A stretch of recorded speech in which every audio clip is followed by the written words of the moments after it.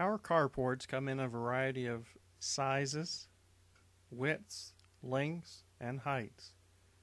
And then you can close in different features of the carport based on your needs. But the purpose of this video is to show you how to price a carport. Simply from the home page, mouse over Carports, and then select either regular prices or A-frame prices. Regular style would be the rounded corner, and the A-frame or box eave style would be a more typical house look. So if we mouse over Carports, we'll, just for this example, let's click on regular prices, and then you answer the question, will you need to get a permit in your area? Let's just click no, and then click on the state that you're interested in having a carport installed in. For example, Missouri. So let's say that you want a 2-car carport. A 20 wide would be an excellent size, but a 22 and 24 of course would give you more room.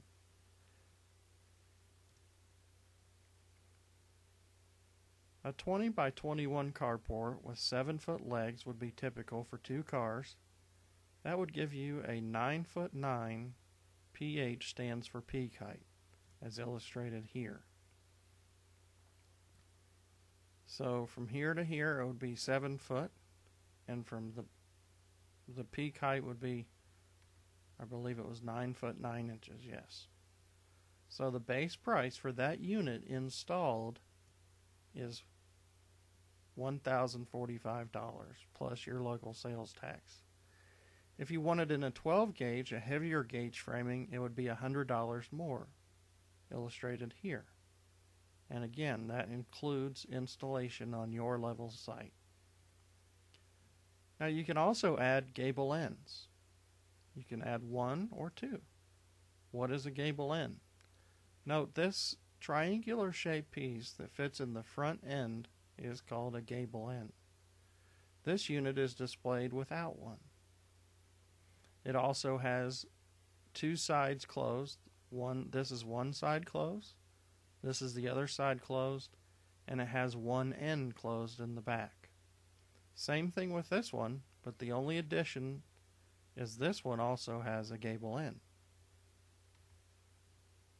So you can close in each side, and this would be the price. In a 7 foot, it would be $175 per side to close it to the ground.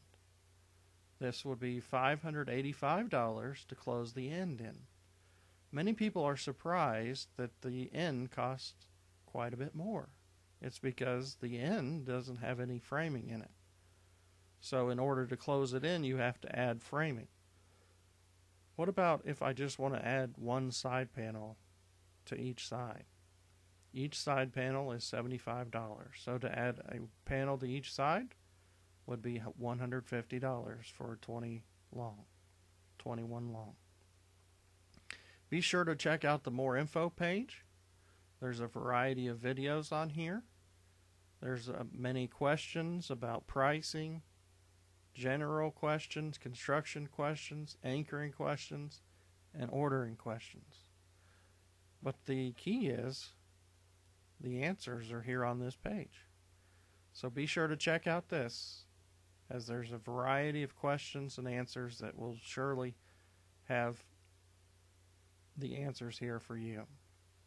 We offer 15 different colors.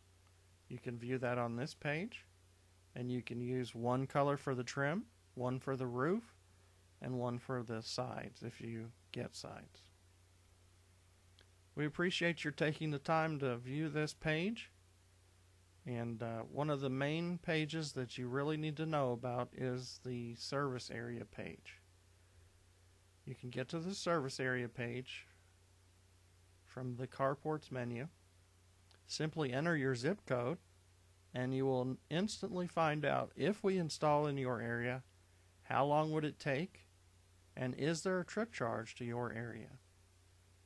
The majority of this, the gray area here, there is no trip charge. But you can find out exactly how long it would take and whether we install in your area right here on this page. We hope that this video was informative to you and helping you to ascertain what the price is. And when you're ready to order, simply click on the order button and fill this form out, and we will contact you to secure your order and make sure it's correct. We appreciate that you're taking the time to look at this video.